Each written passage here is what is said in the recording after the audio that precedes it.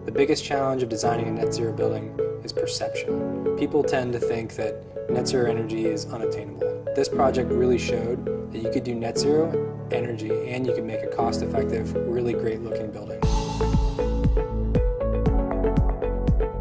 DPR Construction is a national general contractor. In this space, we utilize big-ass fans to help support a lot of the air movement in the upstairs areas. So this is a net zero energy building, and to achieve net zero energy, there needs to be extreme energy efficiency first, and then you overcome with renewable energy to get to that net zero or positive net zero energy. Our LEED certification is very important to us, and net zero energy being one of the primary focuses, but LEED certification and LEED Platinum in particular was important. Because we're able to utilize big-ass fans in the space, we're able to reduce our overall energy system demands and reduce the cooling loads in the building.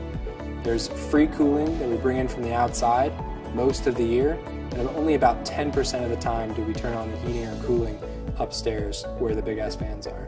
What this allows DPR to do is raise their temperature set point. So normally in an office setting you got 68 to 72 degrees. DPR has theirs about 72 up all the way up to 78 degrees. For every degree offset on your thermostat results in about 3 to 6% energy savings. So that results in a lot of big dollar savings and goes towards their goal of being net zero. We've got a display system that shows energy consumption for the fans on the second floor versus 42 other connected loads we have in the building. Our ice machine in the kitchen cafe uses 5 times the energy as all 9 fans upstairs. So very low energy, and they provide a tremendous value to the space. Big Ass Fans has been a partner, as I said, through 4 different projects that we've done, our Phoenix, San Diego, Newport Beach, and now San Francisco offices.